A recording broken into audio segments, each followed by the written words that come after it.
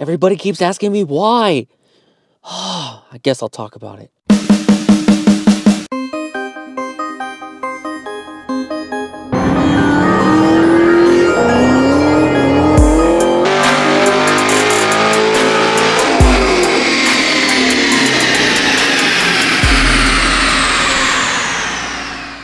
Hey guys, welcome back to the channel. My name is Mark. That right there, that's my 2014 Mustang GT. And I do like to take this thing out and have some fun. I'll go out to the track, I'll do some autocross, occasionally even take it to the drag strip and see how I do out there. But this car is getting a little bit older and I decided that I wanted to get something a little newer. So being that I have a Mustang, so the obvious choice if I have an older Mustang, I'm gonna go out and buy a Camaro. And that's what I did. This is my 2018 Camaro SS1LE. And since I bought this thing, everybody keeps asking me, hey Mark, why didn't you buy yourself a newer Mustang? And today I'm gonna talk to you about that. All right, so first let's talk about why I wanted to get a newer car. This is a 2014, which is the last year that they made on the S197 platform.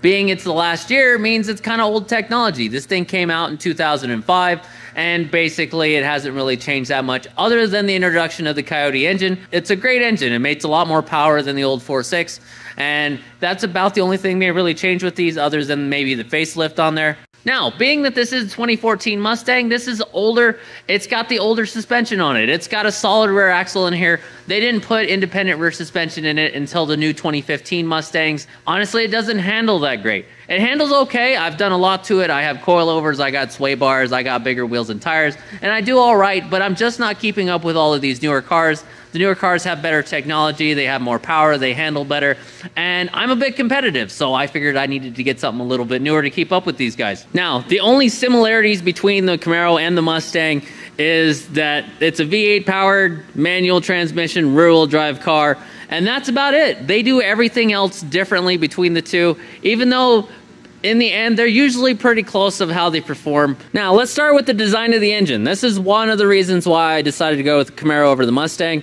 The Mustang, the way they designed it, it is a dual overhead cam V8. It's only 5 liters, but the way they designed it to make more power was this is a higher revving engine. There's a lot of people who rev these up to like 8,000 or 9,000 RPMs, and that's how these ones make their power.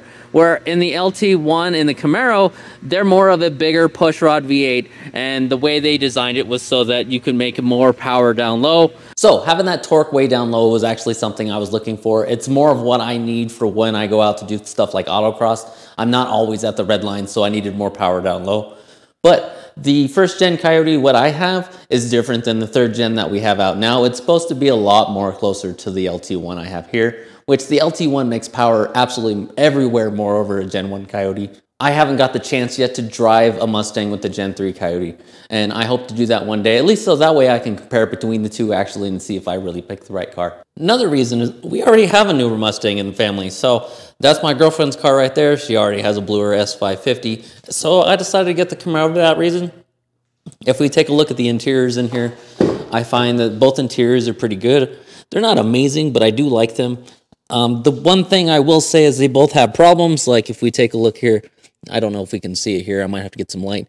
But there's like a plastic glued down to the top of the steering wheel, and it's starting to come up. And then as we look in the Mustang, we can see that we have some of the same problems. The materials aren't absolutely amazing.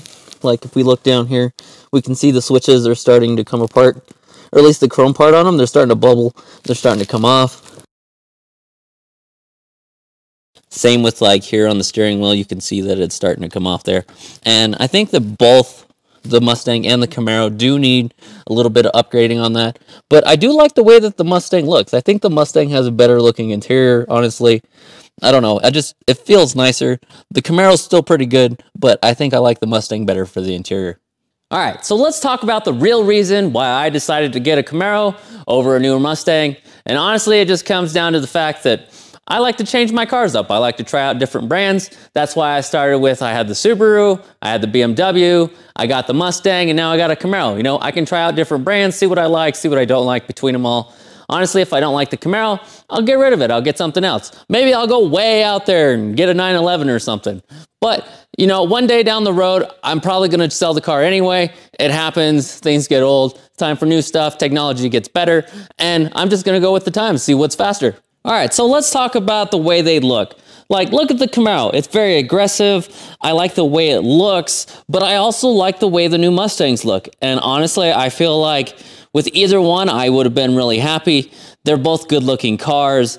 I may even say I kind of like the way the Mustang looks better, but I did want to try Camaro out, so this is why I got this one, and I am really happy with the way it looks. I love the blue with all the black accents, like the hood. That makes it stand out. And the black mirrors and the black wheels, you know, this is a good looking car to me, and I am really glad that I got it.